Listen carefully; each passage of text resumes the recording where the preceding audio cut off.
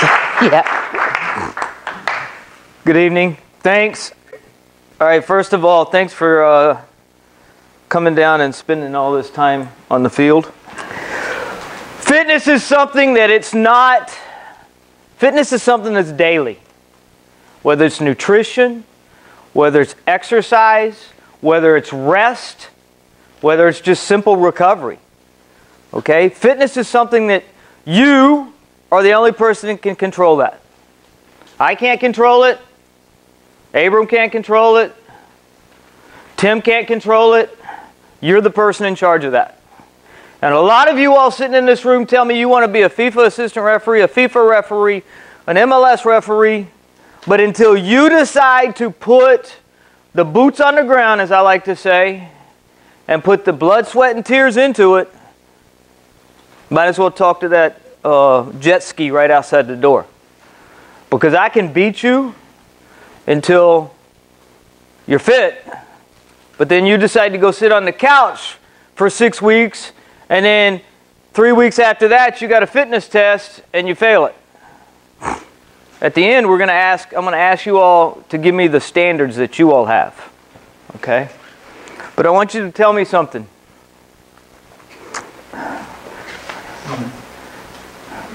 Is this referee fit?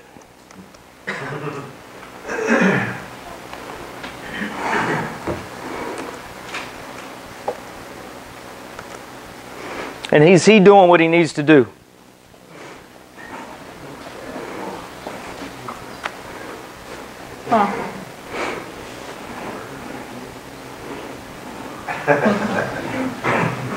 You're all laughing, but I can guarantee you it happened today, it happened last night, it happened last week, right? It happened at the boys' Disney showcase, it happened at the girls' Disney showcase in Thanksgiving. And when somebody brings it to your attention, you want to say, no, that wasn't me. Right? Or you come up with excuses. Excuses are like belly buttons. Everybody's got one and they're all different. Okay? But this guy calls a penalty or doesn't call a penalty kick and doesn't send a guy off and then doesn't understand why everybody's giving him a hard time. So as I said, who's in control of fitness? You. All right? Everybody should know about when the fitness tests are given. And it takes about 6 weeks to get prepped for it. About 6 weeks. If you're already there, all it is about 3 weeks of fine-tuning, 4 weeks of fine-tuning. If you're in good physical condition. If you're not, you've been laying around, it's going to take at least 8 weeks. When do you start preparing for the fitness test? John, when do y'all give the fitness test here in this area? About 4 or 5 times a year. 4 or 5 times a year? Yeah. Holy cow. And it's mandatory for all 4 or 5 times or just once? Once. So we're talking maybe quarterly? Right? So here, let me give you all a reality check. Mark Geiger takes it 4 times a year. 4 times a year, quarterly. All of our FIFA referees and assistant referees take it quarterly.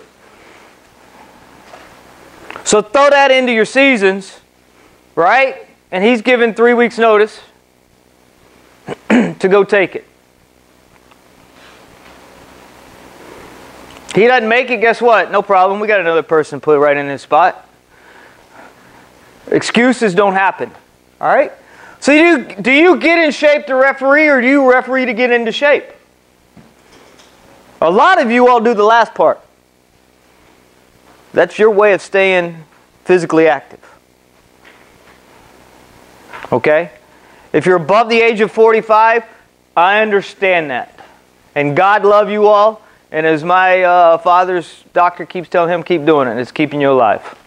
But anybody under the age of 45, back to my excuses and belly buttons. Okay? You're doing a disservice to those players. And then you want to get upset when the player, like the guy in the video, starts screaming, how can you make that call? You're 45 yards away. Or the coach that's standing over there that's closer to the play than you are questions you. And you go, how dare you question me? I'm the referee. Right? How many of us seen that? We've all seen it, I'm sure. Okay? So let's not do those things. And then recovery. How many of y'all really know what recovery means? How many games did y'all get today? A piece? 2? 3? 2 and 3. Between 2 and 3. So if you really worked yourself like you should have, shouldn't have any games tomorrow then. But I'm sure you got 2 or 3 tomorrow. And then that's Sunday, 2 or 3 Monday, right? Is there any on Monday? Yeah. Oh, okay. So after 3 straight days of hard work, y'all need at least a week to recover. Now I'm going to go to college. And Zoom, you assign a lot of college people, right? Quite a few. Okay. How many have 5 games in a week? That I assign? Yeah. I don't assign anyone 5 games a week. But some of them that you assign probably do, right? They probably work for other assigners, yeah. Right. So when do you let your body rest and recover? That's my question to you.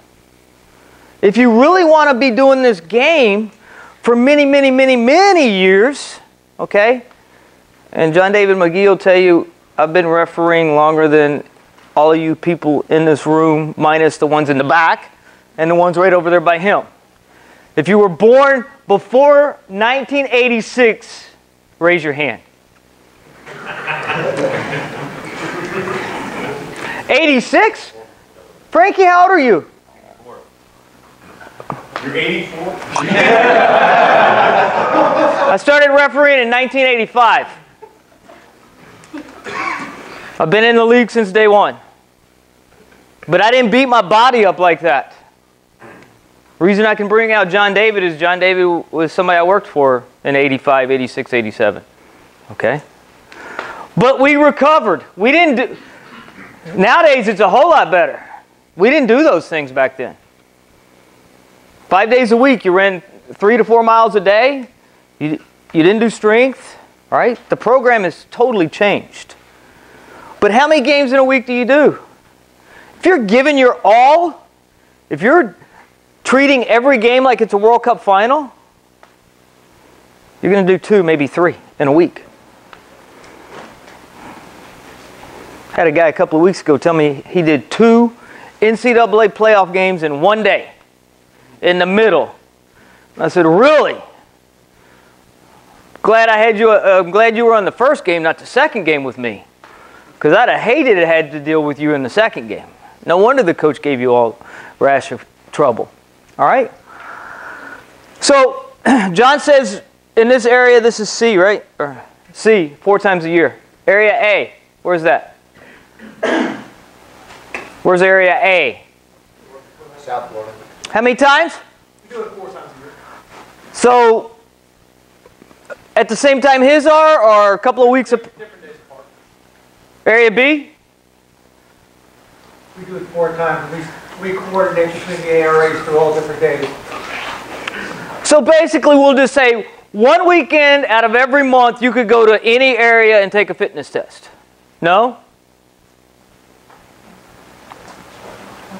Quarterly. August to December. August to December. Okay. August to January. We'll say that. So we know that. I know that. Right? I know that the last weekend of this month for the last 5 years has been the PRO fitness test weekend. So I know either right before Thanksgiving or right after Thanksgiving or right after Christmas I better get my butt in shape. I don't use the excuse, oh, I was only given 2 weeks notice. If you're telling me y'all are given 4 opportunities in each area, no good. Okay? So,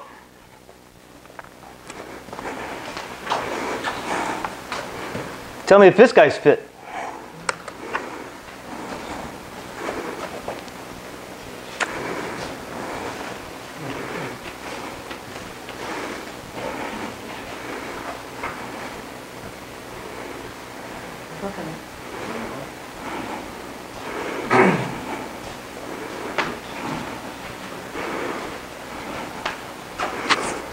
Watch him read the play.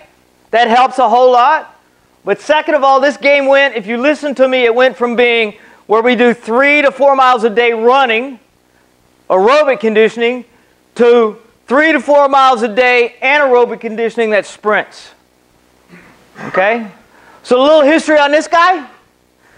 He was number 7 in his confederation on the list of World Cup candidates. Number 7. They only take 4, by the way, if you're lucky. After this performance right there, he was number 3. Nobody knew who he was, but after the game before this and then this one, they said, ooh, we got to put him on our radar. Okay? So, J.J. Watts. How many of y'all know that guy? Anybody ever heard of him? Okay. This is his motto that he lives by every day.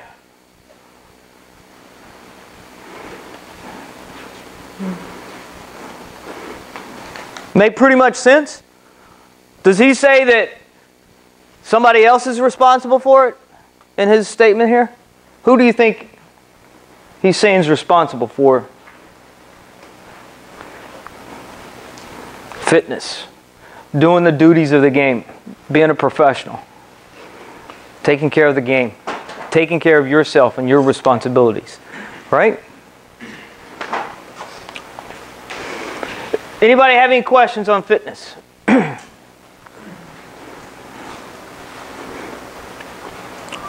Nobody? So nobody wants to know maybe how to get yourself better. Nobody questions how you failed the fitness, the sprints, and this is beyond me. Because if you fail the sprints, you should have never been able to take the intervals. Okay? If you failed sprints, too bad. Have a good day. All right? Don't go take the intervals. All right? As well as, yes, sir. Yeah, question on nutrition as well, being at the high level. Obviously, they probably say it with a dietitian, nutritionist. Is there a certain kind of regimen they want you to follow post-match or 2 days after, two days before? Well, we have a registered dietitian on in our staff, but not everybody. The full-time guys see her every 2 weeks. Guys like me see her every 6 months, but immediately after the game, they want you to get at least 20 grams, or after a hard workout, 20 grams of protein in your system. Typically for us, our quote recovery process is day after a match, is we do active recovery, whether in a pool or on a indoor bike, anything low impact, followed by 30 to 45 minutes of stretching. And then the second day, depending on your matches that week, the second day, so for me, Sunday's active recovery, on Monday it's total rest.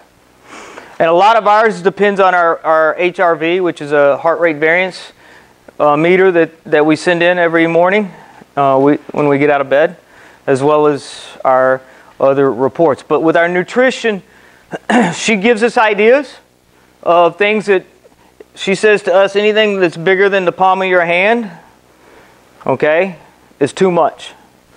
So when we go to eat, we get one piece of chicken and it's in the palm of our hand. Green beans, palm of our hand. Salad. She's big on tuna as well as chicken. All right. In fact, because we travel, a lot of those guys travel so much, she started coming up with things that you can pack and travel with you, like the tuna in a bag. So she gave us recipes on taking that tuna in a bag and putting, how many of y'all go to Taco Bell? It's okay, tell the truth. So she said take those packets from Taco Bell, you know, the hot sauces and stuff, and pour them in your tuna and mix them up so you get some spicy there, or some mayo, a little bit of mayo. But they go through programs with us of what we should be putting in our body and what we shouldn't.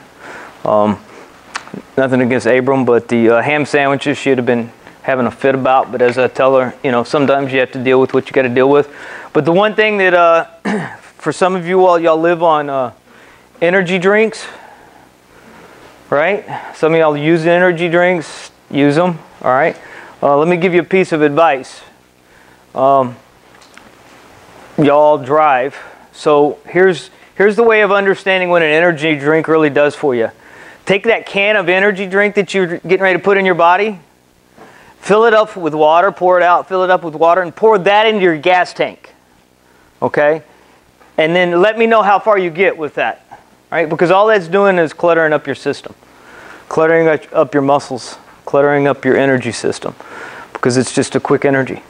All right? So it's really not helping. It's not benefiting you. All right? Might as well just take some methamphetamine. Okay? So, but honestly, seriously, people, if you're not taking care of yourself, if you're doing during college season 4, 5, 6 games a week, and then you're going to try and take a fitness test, right? It's not going to work. It's not going to work. I promise you that. So what are your standards, by the way? Grade 7, what do you have to do? What's the 40-meter sprint in? 30-meter sprint? 6.4. 6.4. That's a 40 or a 30? 40. Okay.